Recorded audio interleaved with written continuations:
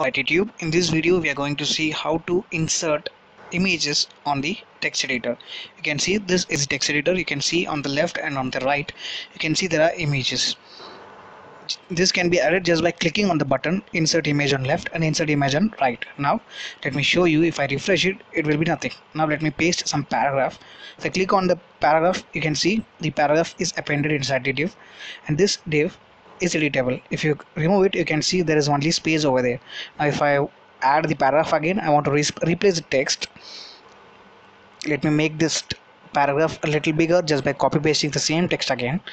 Let me make 2 or 3 paragraphs so that we can add image left and right side. If I click on insert image right, you can see it will allow you to choose a file. Now let me add images on the left side.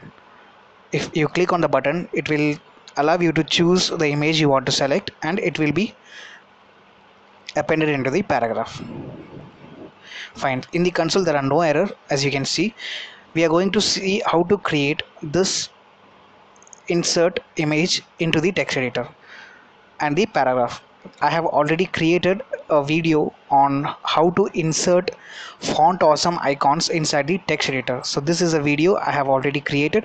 It is a full-fledged one. You can see that you can make bold, you can make italic, text on left, text on right. You can have paragraph with font awesome icons, link, undo, redo, heading, font awesome icons. You can see the heading has font awesome icons along with the styles. So I'll leave you the link. I'll leave this link in the description so that you can follow along. So in this tutorial we are just going to see how to insert image. So this is the notepad. I will paste all the things in the description. You will also get the source code in the description. Fine. Now let's get into the first step. I'm going to show you. So if you extract the file, this is how the file will look like. You will get one HTML file, one JavaScript file, one CSS file. Let me open it in my text editor, and I'm going to show you what the HTML looks like. Let me remove all this JavaScript and start from scratch. Let's save it into the backup.test, so in case if we get stuck somewhere we can refer it. So you can see the button is inside the list item. We are just going to focus on the button. So you can see the button with paragraph, with ID paragraph. The second, the button with ID. We just have to look at the ID, but this image has one more tag in it. It is input type equal to file. Whenever I click on the button, this input type equal to file will be triggered. So by default it is going to have style display num. This is same for the right side image. Now let's add paragraph to the editor. So let's call the button by its ID. As I said, each button has ID. We will call it in the JavaScript by document.getElement by ID and store the element in a variable called ID. So a variable called paragraph. Now what we are going to do is we are going to add a listener to the button. That is, whenever I click on a function, whenever I click on a button, it should trigger some function. So whenever I click, I want this function to get triggered. Whatever I write inside this function, it will be triggered when I click on the paragraph. Fine. Before that, we need to know what this text area is.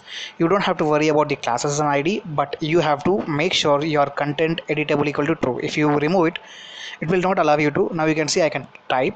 If I refresh it, I have removed the content editable true. It is not allowing me to write anything over there. So if I make content editable true, so right now this div is editable. Now document, this document is simply refers to the content editable div. Inside the document I'm going to execute a function. It is simply execute command, and the first one I'm going to insert HTML.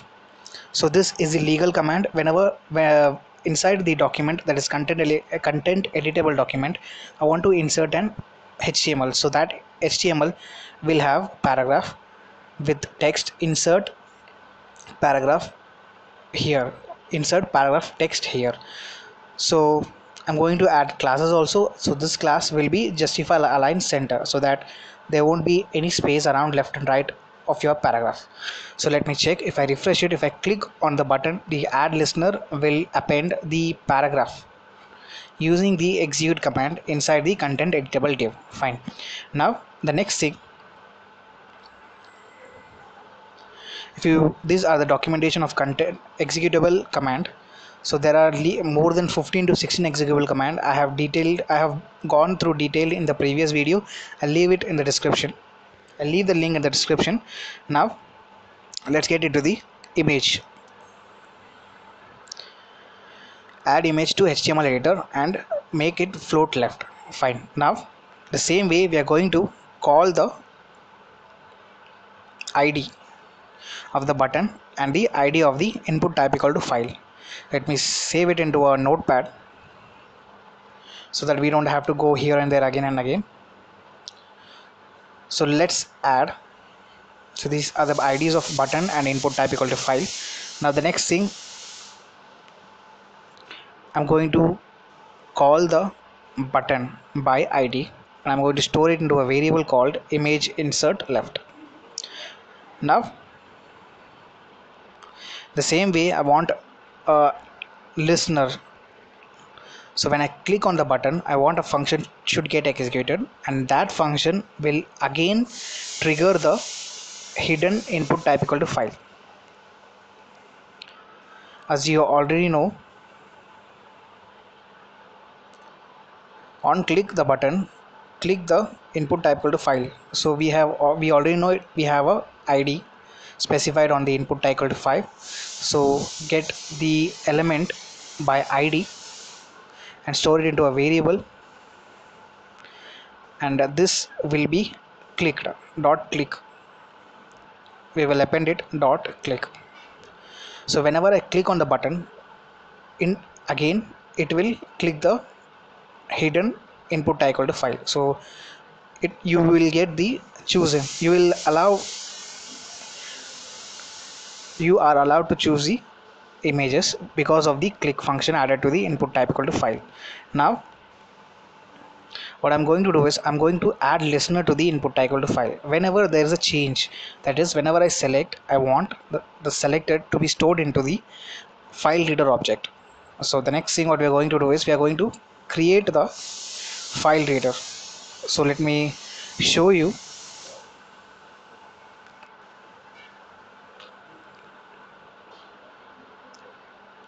how to create the FileReader object.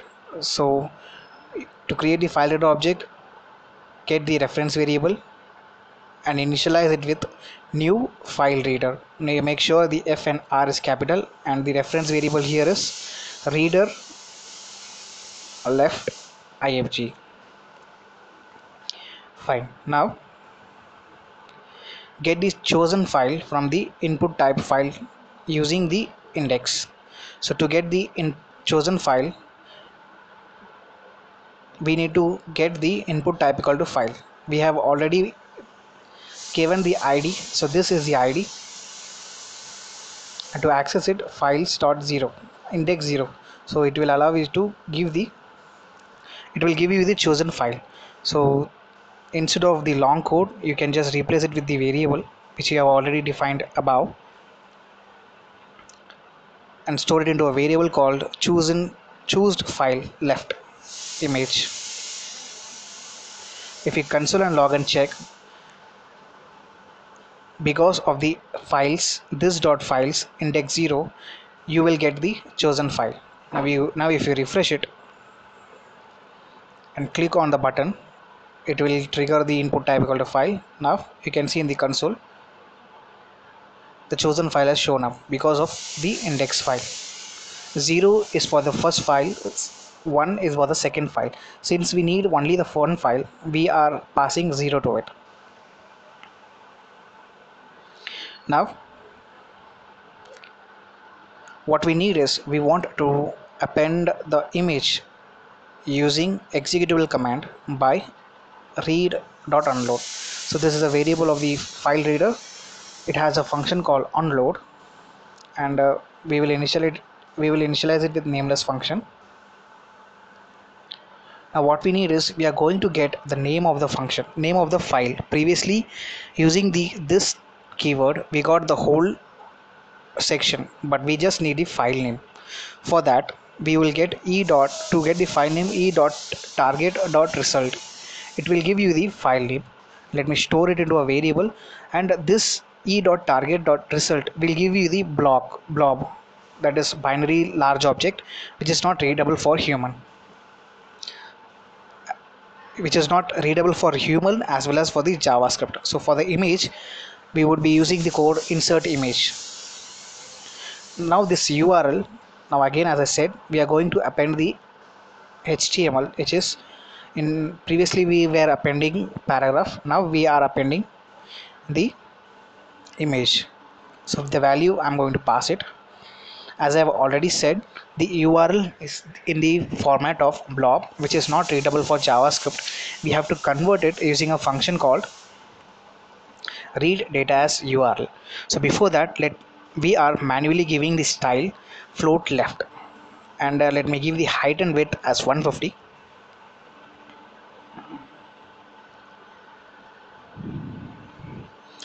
So whenever I click, I'm dynamically appending the image to the editable div.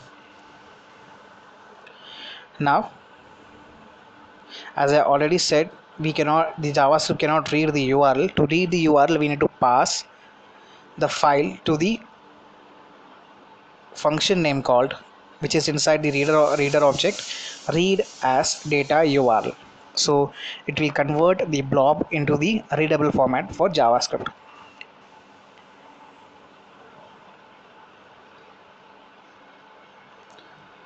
Now if you click on the URL, you can see this can be readable for the JavaScript. Previously it was just the file. Now you can see the file name. It is now in the readable format. Now if you select something, you can see it will be displayed on the that shows the error. Ignore it, we will solve it one by one. You can see the error is because we have used insert image, because previously we were using insert HTML. Now it's insert image. We have to replace the insert HTML with insert image with insert HTML, because we are appending the image to it, not the insert image. Let me forward it.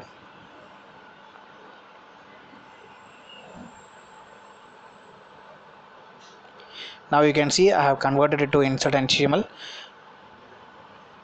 If you click on the image, it is properly appending, but you will find an error to it. You can see there is an error.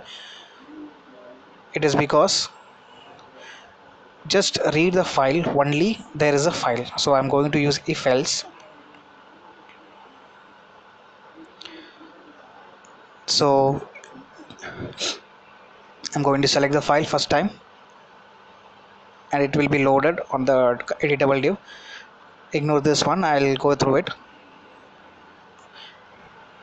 So before that, what you are going to do, you are going to abort the FileReader. So that error will be eliminated. Now even if there is no file, the reader will go away. Fail to execute readAsDataURL on FileReader. The object is already busy loading. That's the reason why we have aborted it. It's in a debugging mode. Let me remove the debugging mode.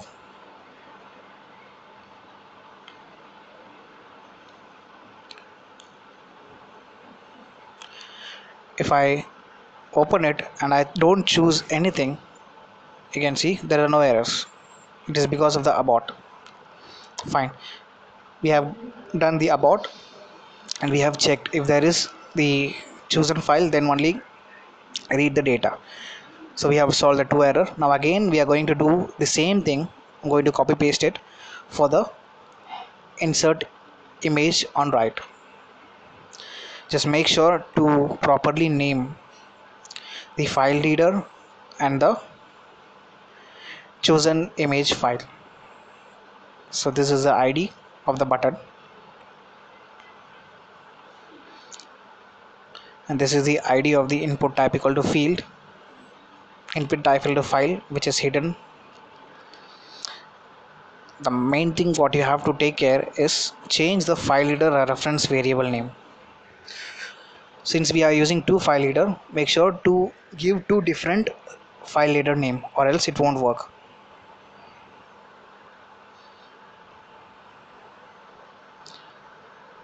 And again the same thing, this dot files, change the variable name of chosen file using this dot file index.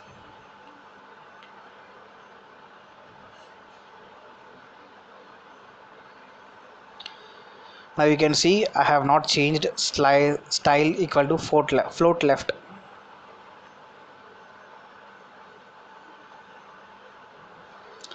There it will cause error for me. I have to change the style, inline style.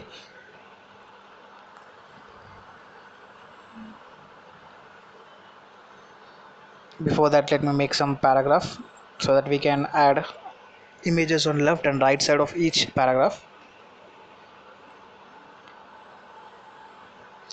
Now I'm clicking on right, but the image is not left. It is because the inline style. Change the inline style and save it again. Now if I refresh it, now it will work absolutely as per our needs. I'm going to insert the image on the right side, choose the image, it is done. Now let's append the image to the left side, and again the right. You can see there are no console errors. Usually this type of code will give you so many console error. We have solved it by using the abort function and using the readAsDataURL by checking whether there is file or not. Get the source code in the description. Thank you so much for listening.